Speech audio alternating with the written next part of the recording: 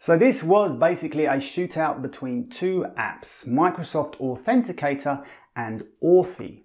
I opted for Authy because they offer a desktop and mobile version of their app, but that's just one of the considerations when deciding on which two-factor authentication or 2FA app to start using.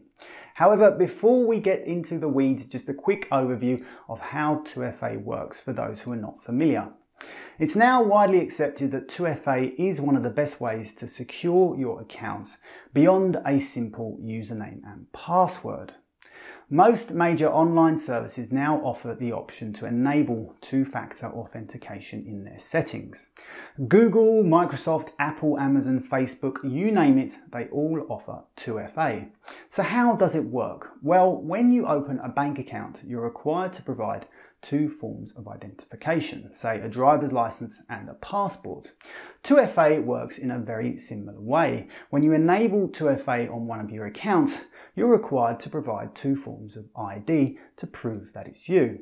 Firstly, your username and password, and then secondly, a 6-digit PIN provided by the 2FA app.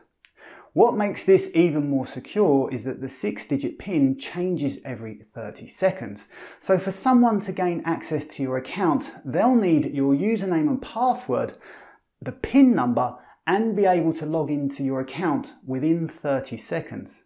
That makes accessing your account pretty difficult. So how do you set up 2FA? Well, to enable 2FA on one of your accounts, they'll provide you with a QR code which you scan using the Authenticator app, and voila, that's it. Your account is now synced with the app and you're all set to go. Each time you log in from that point onwards, you'll be required to provide your username and password and the PIN code shown in the 2FA app.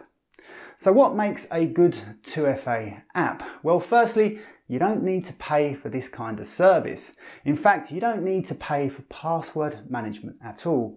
And I recommend checking out a video that I did for the best free password manager for more information on that.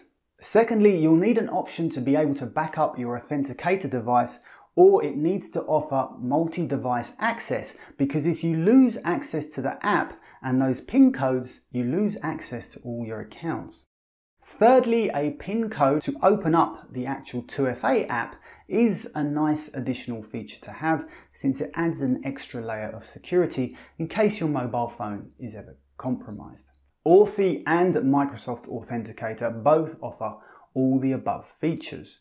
Google Authenticator, which is also a free app, only recently started offering a backup option, and it doesn't offer that PIN code access to open up the app, nor does it offer multi-device support. You can literally only use it on one mobile device. And that's why I've chosen to go with Authy. It offers all the above features, but where it wins out over the Microsoft app is that I can install it on both my mobile phone and desktop. So if I'm shopping on Amazon on my laptop, I don't have to go hunting around for my phone in order to log into Amazon. So there you have it. My recommendation for the best free two-factor authentication app is Authy. If you found the video useful, I'd appreciate you giving me a like, and I'll be following up this video with a guide for setting up Authy on desktop and mobile, so be sure to hit subscribe so you don't miss out on that. Until next time, thank you very much for watching.